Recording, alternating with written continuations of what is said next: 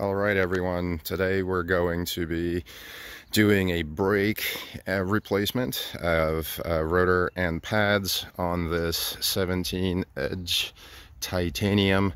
Nothing crazy about the car itself other than a few minor cosmetic mods, but your standard setup for an edge, minus of course the sport package that those of you who have had the 15 through 18 generation may be familiar with.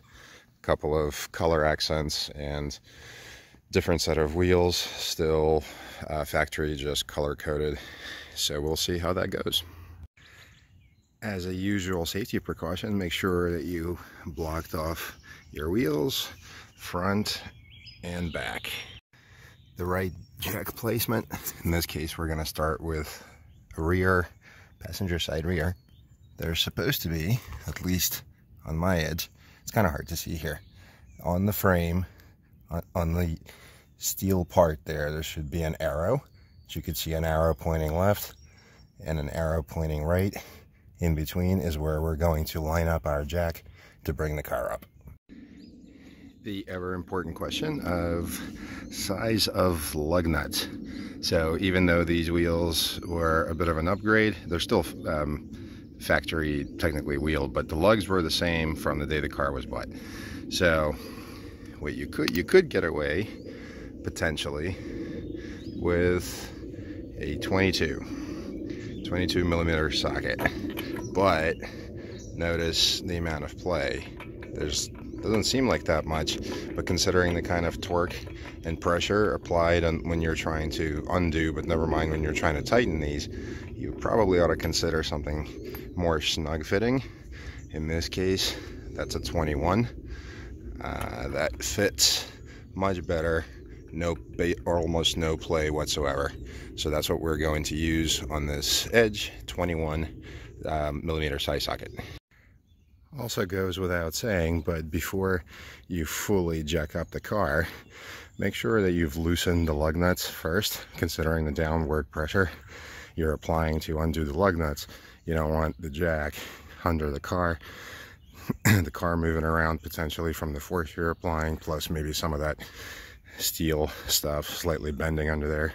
So before the jack is fully engaged, loosen the lug nuts, then start jacking the car up. All right, our passenger side rear wheel is off. Here's our hub. It looks slightly different if you haven't already seen it. Just so happens that we have a 6 millimeter spacer on here that obviously is not factory. We decided to go with that earlier on for additional wheel clearance. Honestly, just thinking that maybe might add a little bit to the, only a little bit to the stance of the car, but actually this will also come in handy based on a additional little mod that we're going to do as part of this brake changeover. The actual hub looks like this. The rotor is, in this case, is pretty jacked up, which is why we're changing the rotor and changing the pads while we're at it. Let's get to it. So what's going to end up coming out? Well, just for the sake of it not getting in the way and reduce any chance of resistance from parts, just using a screwdriver and some manipulation, we're going to pop out this little metal clip type deal that's holding part of the caliper assembly in place. So we're going to pop that out. Then what we also are going to have to do is we're going to go after this bolt and one just like it below underneath, so that we can detach the part that's holding the caliper from the rest of the assembly. Now, quick note here that there's a cap holding or hiding the screw, so the cap needs to get popped off using probably a screwdriver or something like that, so you can get to the screw that's inside of there, so that you can then undo it and have this come out and ultimately make the part holding the pads loose. just again, remember there's one just like it underneath here. Then once we're done with that part, we actually have to remove the entire caliper, or not remove it, but loosen it, break it away using this screw and that one down there that you see, so that this entire thing ends up lifting up from the assembly, so that you can essentially take this whole caliper and the rest of it and lift it off, and almost like a clamshell. We're not detaching any hoses. Make sure that no hoses are overstretched, accidentally disconnected, or anything like that. That's an entire other set of issues. We don't want to touch any of these hoses that have Fomoco labels on them or any of that. We essentially just want to loosen this up, lift it off of the rotor and hub, and then get after it. Having removed the cover, safety, whatever you want to call it, caps from this part, here's what those things look like. You know, it's just like a little plastic safety cap, but at the same time, make sure you do not lose this thing. They're a pain in the ass to replace, find in stock, no matter what your dealer tells you they do or do not have. So there should be 2 of these. Set them aside. One of the other frustrating parts is sometimes, again, trying to find out the right sizes of tools needed.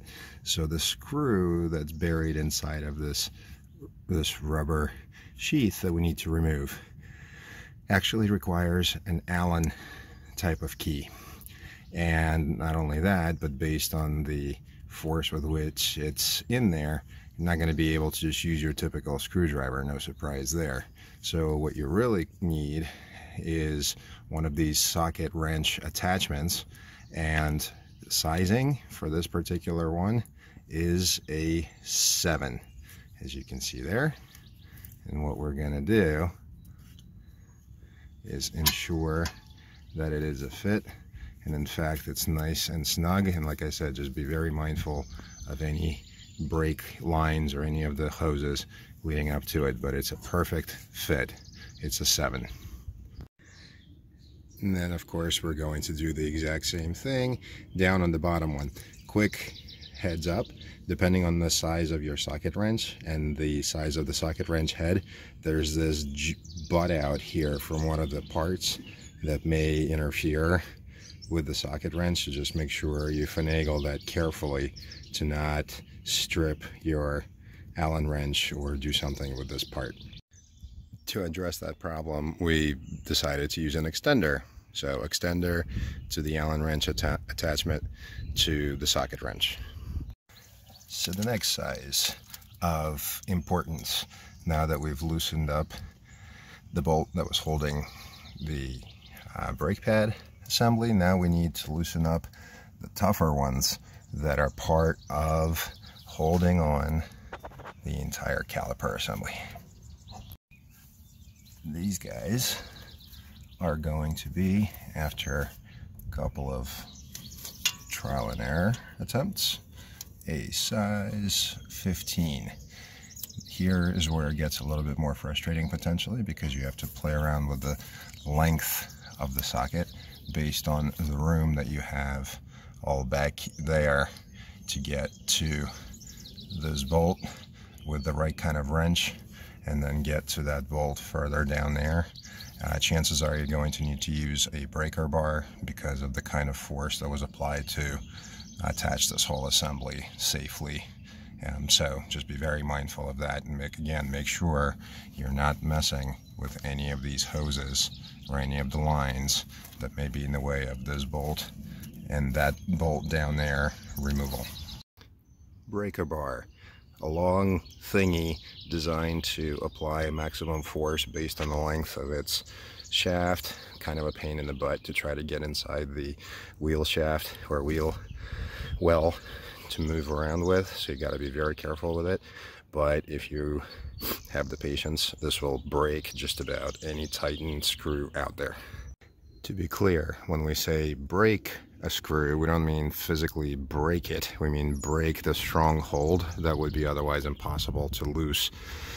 We're using standard wrenches or standard force. So here's what the breaker bar looks like with a 15mm attachment on it.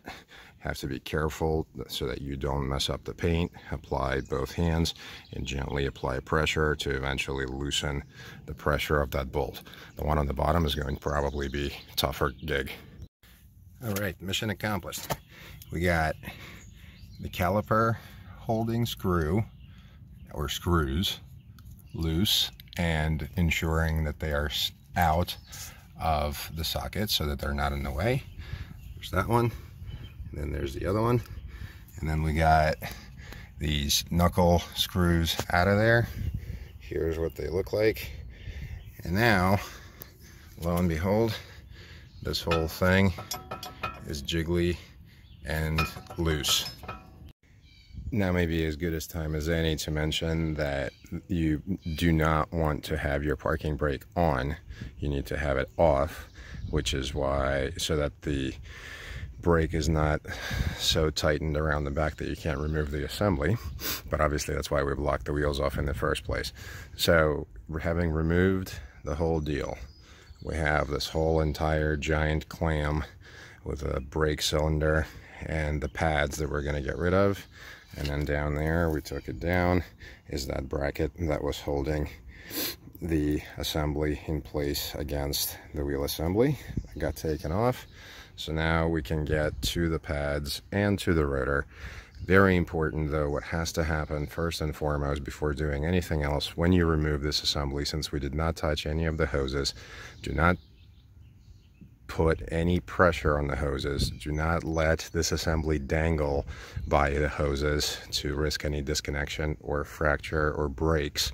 Figure out a way so that it can be either safely kind of partly rested on top of the hub, or maybe improvise and hang it or have it suspended by some type of a hook against you know, one of the shocks or something like that. But bottom line is, make sure none of the hoses are kinked, stretched, or pulled on when you are messing with this. Very, very important.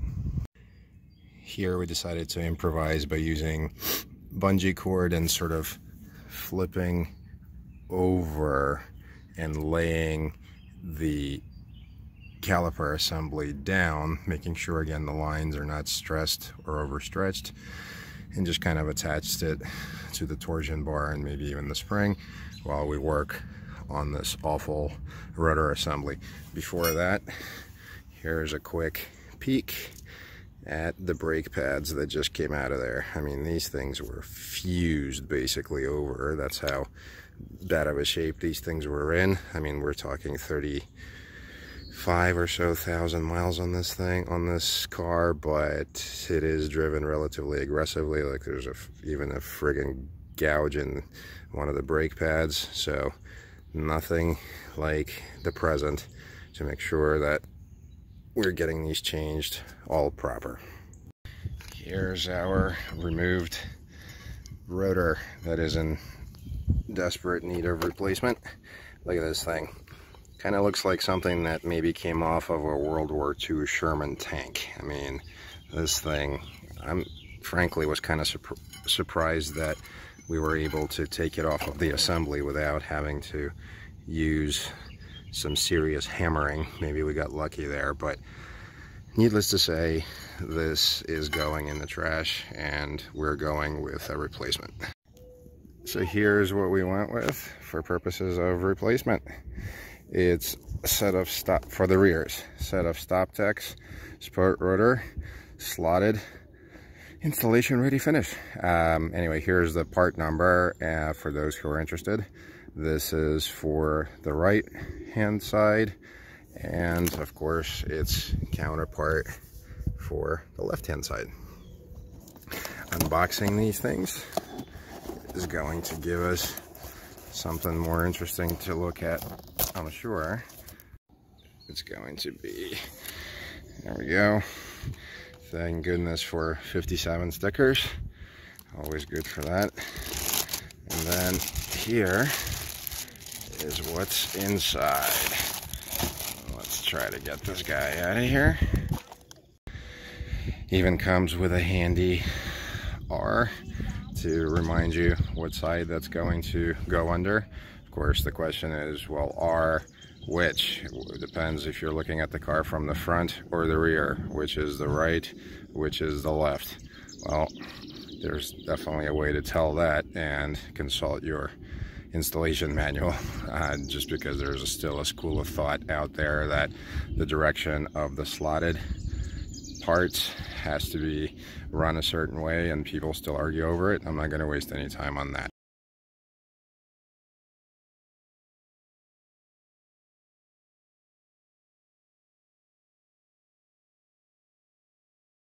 Long story short, here is before, with all the fun leftover rust. Here's after. Nice slotted black hat for the match. No rust, of course, on the interior, yay. And again, we decided to go with slotted, not because we're tracking this car, but because we drive it relatively aggressively and we feel we can get some performance gains out of it. So our next step is to put it all right back on the way we just took things off and go from there. Here is the rotor, the rear right rotor, mounted on the edge. There's what it is going to look like before we put on any of the other stuff, before we put any of it back. Looks pretty good. And this is what we went with for brake options for the rears. The EBC brakes, your friendly neighborhood EBC people, premium street, performance plus race. I'm not sure that that would apply ever in this case, but you never know. Eco-friendly brakes, definitely clutch.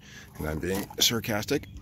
And here is the before pad, just shot to, you know what, beyond belief.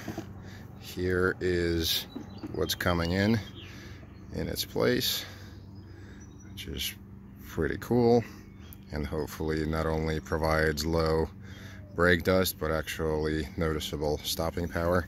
We had good experience with these things in the past on other cars, so we're going with them again. And then here's the counterpart, again just worn to smithereens, and here is its replacement coming in. And of course, what's good about EBC as well is that they give you these handy brackets already that you can apply as well. They also attach with their kit, or include with their kit, the EBC caliper lube, just like it says right there, to apply to the slider screw that they're talking about. Is this guy, and then its counterpart underneath that we're holding the caliper to this assembly, which we'll probably revisit that when it comes time to it. And then we've just invested a while back into some disc brake quiet so that it can be applied to the bracket, to make sure that when high frequency vibrations and caliper compression during brake is happening, that it reduces the chances of squeal. But just like that little packet from EBC said, it's very important, and actually not just for some of these various goos that you could apply, but just in general, when you're touching the rotor and when you're touching those brake pads, make sure whatever you do that you're not using gloves that have grease on them, some kind of sprays, some kind of rust proof spray, or any of the goo that gets applied ends up on there, or otherwise you risk potentially jacking up your braking power. As part of the reassembly, what we're actually going to do is put the bracket on first and the associated screws.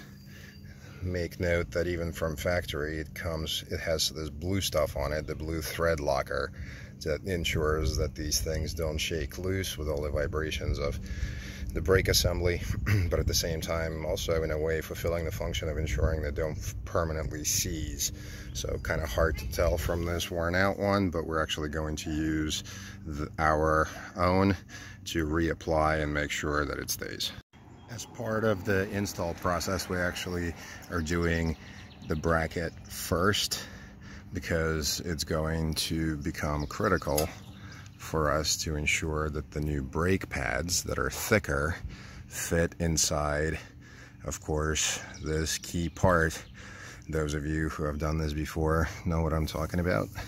Please make a note that for Ford Edge, the brake cylinder, as you can see there by these grooves, in order to retract it, you actually have to twist it, not compress it. So you have to twist this thing clockwise while applying pressure to be able to retract that rubber part of the cylinder back in enough so that the new brake pads can fit on both sides of the rotor over the bracket. And we certainly have a set of tools specifically for this, but I know others have done wrenches and things like that. Just please, again, be mindful of not inducing any damage onto that part. Again, if you do nothing, you will not be able to fit new brake pads into here. Take a look at some other manuals or videos out there for brake pad replacement, because as part of the strategy, it will also make sense to go into the engine bay and open up the lid to the brake coolant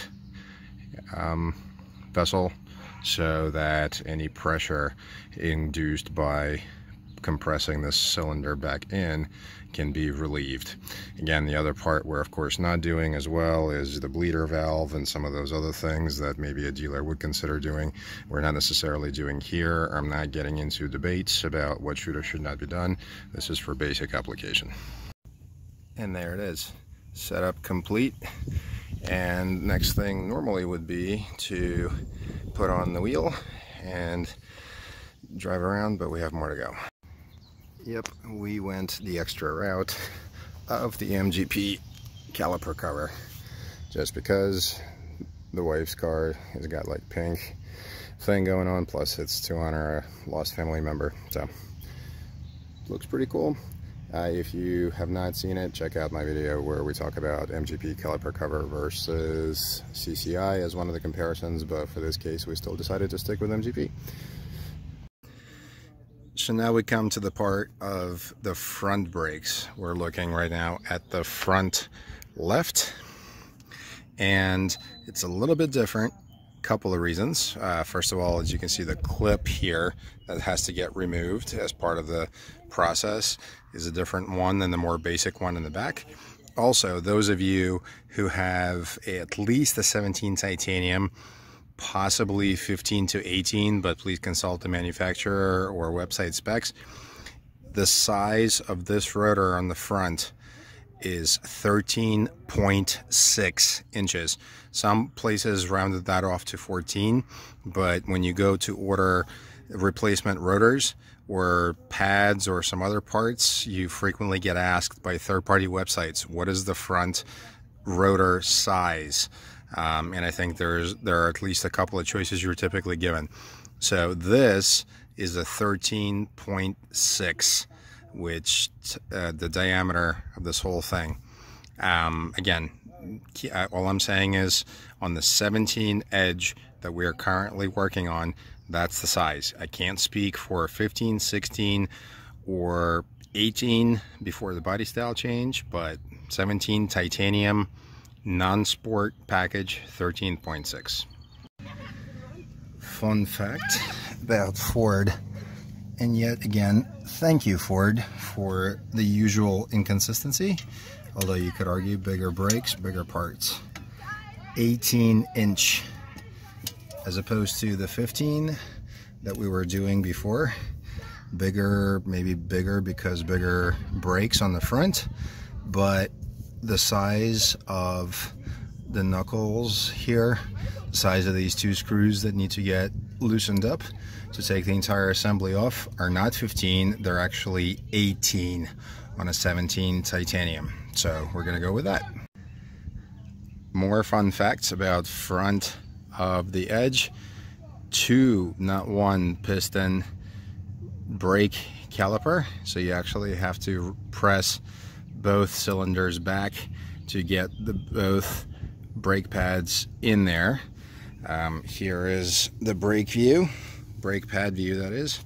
Here's our one, certainly much more massive of a 2-piston brake pad, not to mention the one in the rear where you have these prongs that end up catching inside the 2 cylinders, which is where you got to make sure the fitment is exact and retract those 2 by actually pushing as opposed to twisting like what we experienced with the rears. Additionally, we are dealing with the fact that the releasing screws for the bracket, and I'm talking these guys that we previously have released on the rears, are significantly larger. We're talking either a number 10, potentially 3/8, maybe even an 11 Allen wrench, which we don't actually have, but we're going to attempt to use a 10 if we have to. But that's why we removed the entire clamshell here without having to remove just the bracket separately from the caliper, and hope that that's going to do it. But definitely much larger than the rears. So for the fronts, this is what we're working with. We got the factory corroded to all heck as usual. There it is. Vented, yeah, great, but rusted fairly significantly, and rusted to bejesus on the inside. And then this time, unlike the rears, we didn't go Stoptech. We went EBC, simply because, and this seems like an OCD thing, the black hats. Wanted to make sure that the black hats continued to remain throughout the car. Stoptech only had black hats for the rears available at the time, and aluminum on the front. Wanted to remain with that consistency. Those of you that have had EBCs before, these are EBC slotted. They look black on the disc part, but that is just temporary. That entire black will rub right off after the first drive and actually will turn to standard silver, but the black hat will remain regardless of the drive. So that's what we're looking forward to. Again, there's our vented section and the back part of the slotted rotor. The mounting for this, the philosophy here, may or may not be different from Stoptech. Again, consult the manufacturer website as far as which direction things ought to be in, but this one clearly indicates left. If you're not sure, as seen from previous demonstration, left means you're looking from the top of the car with the front facing forward. Left is on the left-hand side, driver's side. Or really, they could have simplified that. Left is on the driver's side, no matter which side you look at from the car. So that's the part we're working with right now. That's what we're going to mount. Again, what's interesting is that the sweeping of the slots on this disc seem to be in the opposite direction of the rears for Stoptech that we did. Different engineering, different philosophy, whatever, so long as it works. So here it is in the front wheel well. Notice again the slots sweeping the opposite direction of the rotation, unlike the rears, where the direction is actually seemingly the opposite. But again, different manufacturer, Stoptech versus EBC. And again, these are the fronts. EBC precision brake rotors. Model number, this one, black color, obviously. One of them is already mounted. And here's the other one that's coming up for the right-hand side. Again, 13.6 vented. Front brake pad specs, EBC, same red stuff, and the model number. Side by side, factory, EBC. The ones that clip into the pistons, regulars for the other side. Random entertaining story during our install, hopefully for you all, certainly it wasn't for me though.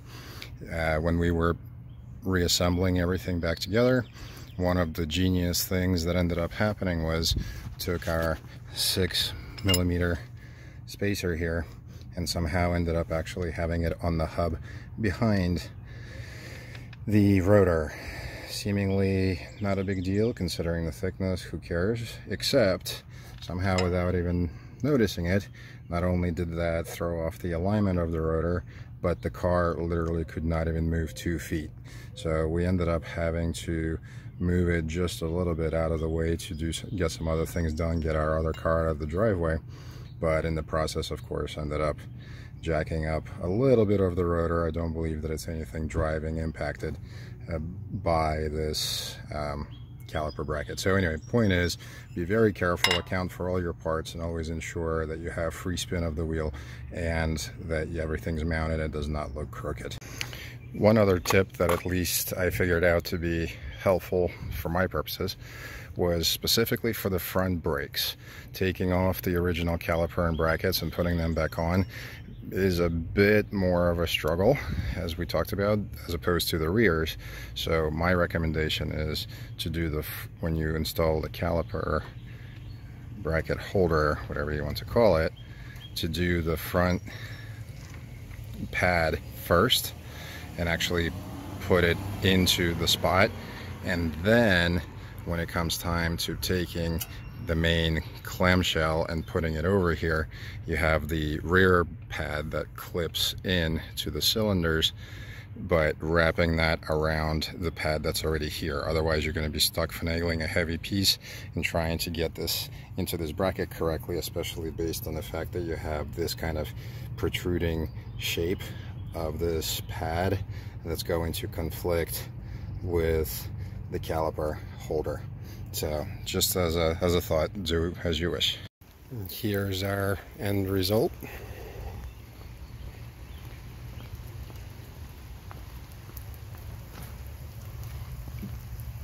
After 2 days of driving, the black of the rotor, of front EBC rotors, wore off as predicted. Not surprising, and that's normal. There we go. And then our Stoptech's harder to tell anything happening there, but again, we've gone through the break-in period. I would recommend reading up on how to properly break in your rotors and new pads to make sure that they take proper